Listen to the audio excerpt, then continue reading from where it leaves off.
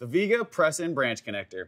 The Press-In Branch Connector is the way to replace a weldolet. So you don't need a welder, you don't need hot work, you don't need a hot work permit. It's available in a couple different sizes, so you can put it on 1.5 inch all the way to 6-inch pipe, excluding size 5. It's also available in both a Sketch 40 and a Sketch 10 configuration, as well as EPDM or FKM. So that means on this single fitting, there's 24 different configurations to attach to your pipe.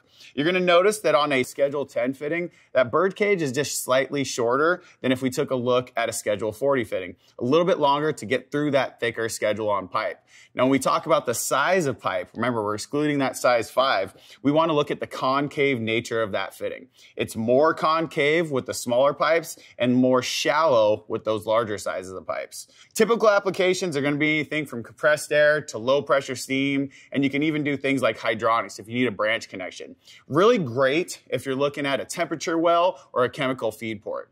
To install these fittings, you're gonna need the branch connector kit. It's gonna come complete with the actual hole saw adapter. This chain vise assembly actually wraps around the pipe, and that's how we drill our hole nice and straight. There's also a vacuum attachment to suck the shavings out while we make that connection.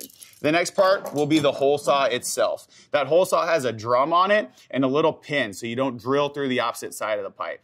The hole saw has to be 1 1/16, and the pilot bit is actually slightly off center. So when we drill that hole, the plug gets caught against the side.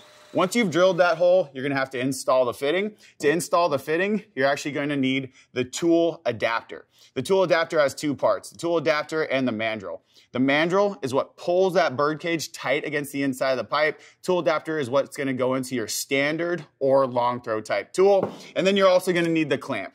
All the clamp does is clamp the tool adapter down to the pipe so you don't get a little bit of skew on that when you're actually making the press fitting.